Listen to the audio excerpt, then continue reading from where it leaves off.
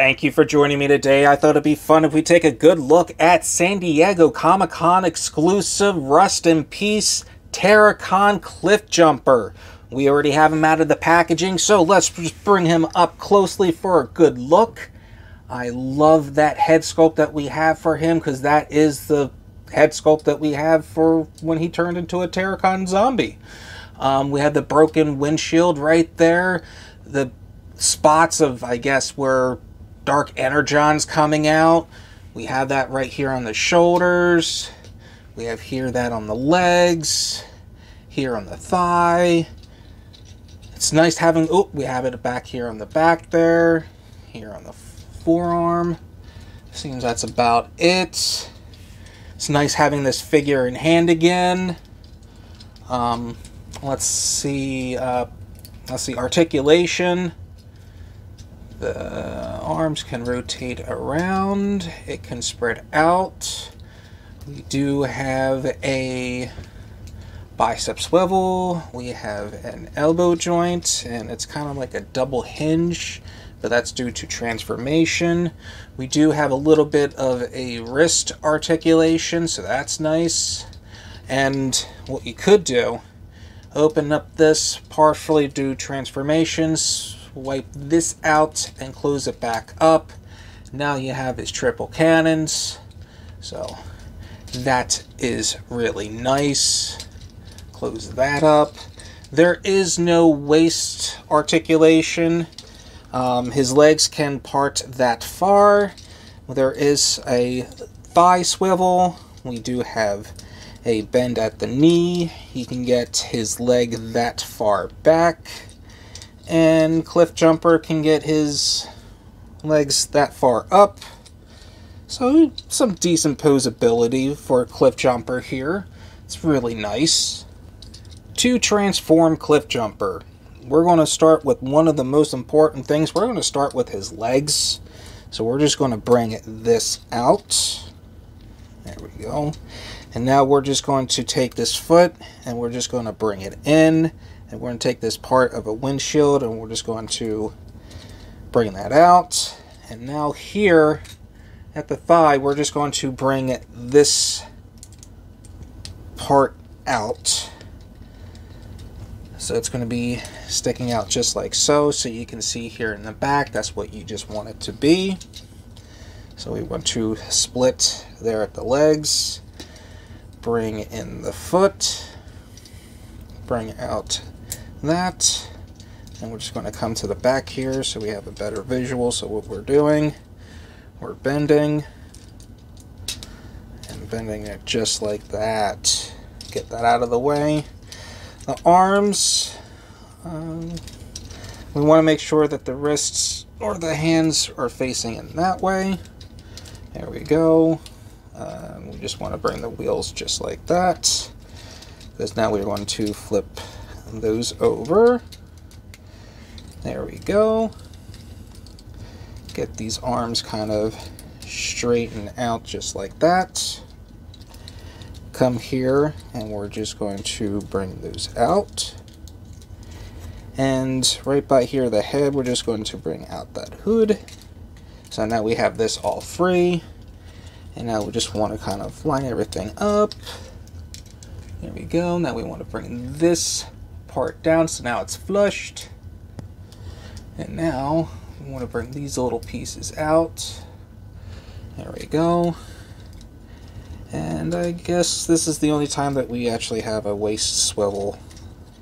We want to push that in. We want to bring the head back. There we go.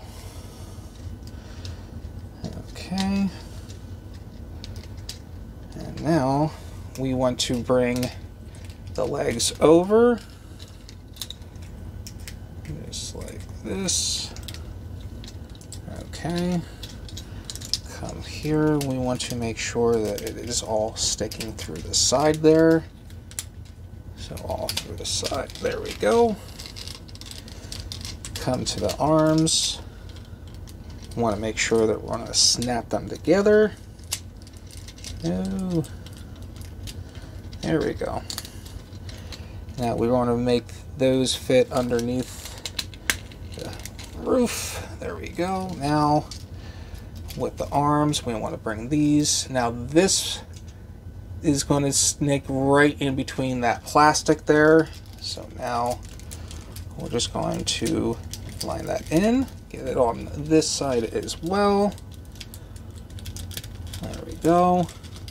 Grab this together, push that back, and now we have Terrorcon Cliffjumper fully transformed into his vehicle mode. It's nice having this figure back in hand. It's just nostalgia for me.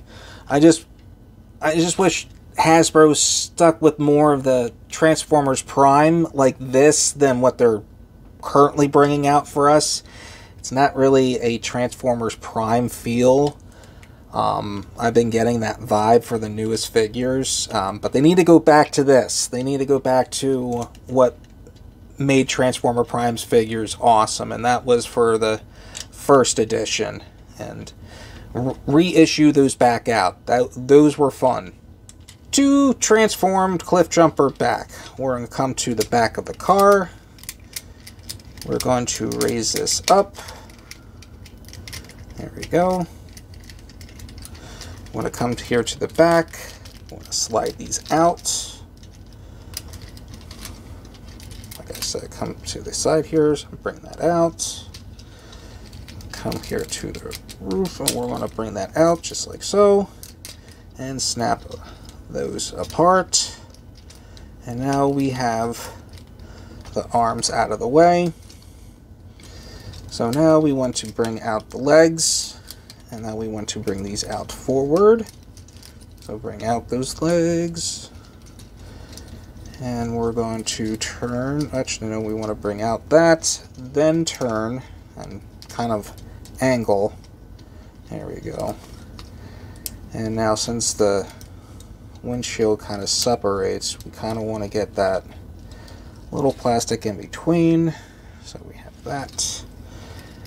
And we're just going to bring this.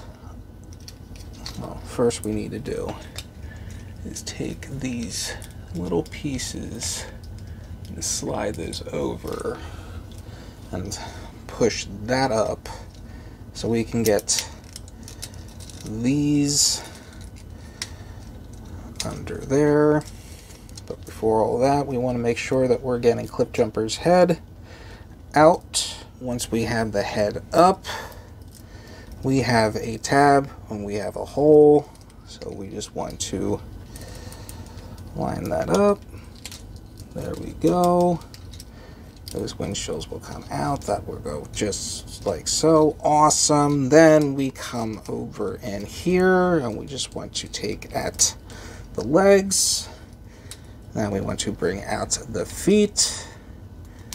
Bring that in, and we just want to bend, close that in. So bend that, bring out the foot, and close, oops, close that up as well. Close up there.